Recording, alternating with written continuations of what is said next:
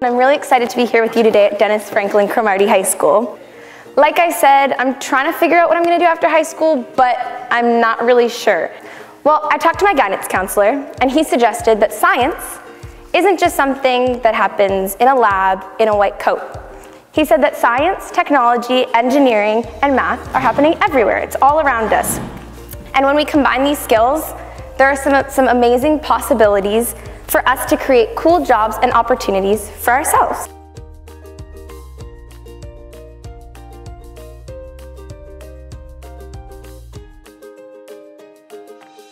Today we were doing a Let's Talk Science. We were presenting two students that you can be an entrepreneur at a young age, and you can start your plan, after you figure out your schooling and you figure out what you have to do afterwards.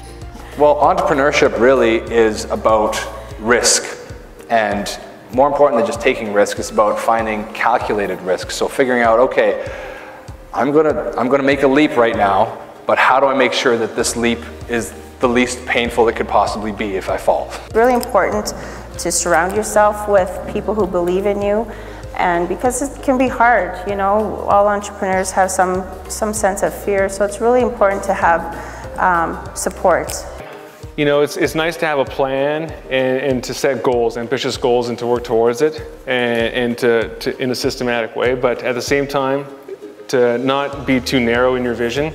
Always keep an eye on what's going on the side. If there's something shiny along your way off to the side, it might be worth checking out. Some of the advice that I gave would be like, you don't have to worry about making your own plan right away. You can just figure it out as you go along. You can start with something small, just finding an everyday job. And then you can figure out what you want to do from there. During the breakout session, we got kids to brainstorm more about being an entrepreneur and creating problem-solving techniques, and I guess more one-on-one questions and answers and stuff like that. Hi, my name is River Beardy.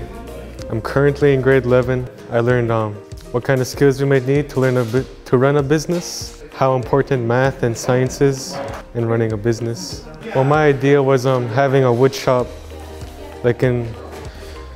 have people come from schooling, work there full-time, make furniture and stuff.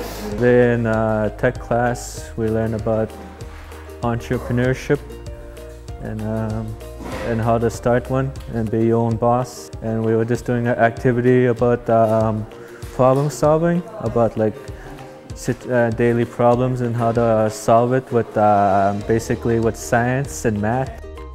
Take defeat with a grain of salt, but you have to keep moving past that because that's the only way you're going to get through it. Being an entrepreneur and having skills is like having the courage, first of all, to take the risk and to move into being an entrepreneur.